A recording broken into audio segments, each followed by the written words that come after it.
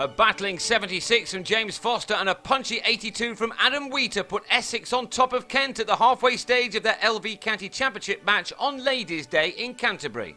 It didn't look as if Essex were going to be in any sort of position after they made a shocking start after resuming their first innings on 14 without loss in reply to Kent's 226 all out. Jake Mickleborough nicked Charlie Shrek behind to the day's 11th ball.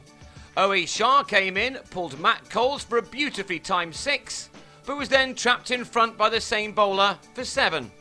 Tom Wesley then edged Coles to Rob Key to go for 10, and Mark Patini was bowled by the informed Shrek with a peach of a delivery to leave Essex reeling on 23 for 4. Shrek had taken 9 wickets in last week's defeat to Derbyshire, and in spite of the efforts of him and Coles here, Kent were unable to put their opponents into any more significant trouble, with Ryan Tenduscarter leading the recovery. Well, he did until he edged Darren Stevens behind to go for 33 at 76 for 5. At this stage, Kent were looking good for a first innings lead. The reason they didn't get one was down to the 6th wicket partnership between Foster and Wheater, which added 126 runs in 34 overs. Wheater may be small in stature, but he can certainly give the ball an almighty clump, and he was soon taking the attack back to the Kent bowlers with some sumptuous strokes. Foster, meanwhile, is a man who adapts his game to suit any situation. He had his moments of fortune against Azhar Mahmood, but he soon got the better of the bowler as this partnership began to develop. Wheater was first to his 50, a superb effort given the state of the game when he came to the crease.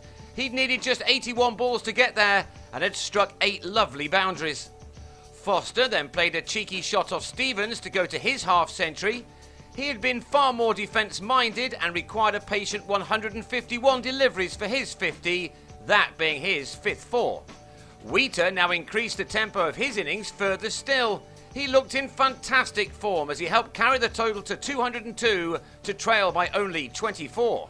But then on 82 he played one shot too many and his reverse sweep cost him his wicket as he missed the ball in front of his stumps, Adam Riley with the very important wicket.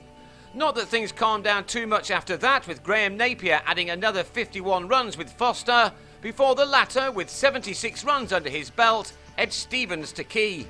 The others followed quickly. Napier nicked Shrek behind on 43 at 269 for 8. Then, next ball, the former Notts man had David Masters held at slip by Azhar Mahmood. Everyone went up for an appeal for the hat-trick as Maurice Chambers was struck on the pads. The ball, though, was just shading down the leg side. Still, Shrek got his man in his next over, Key with another catch at first slip, to give Shrek figures of 5 for 51, as Essex were all out for 273 for a first innings lead of 47. There were 8 overs for Kent to see out to balance this game right back up, but it then went horribly wrong for them once Key was given out caught behind, a decision the bowler Napier seemed a little apologetic about. Key, though, had to go.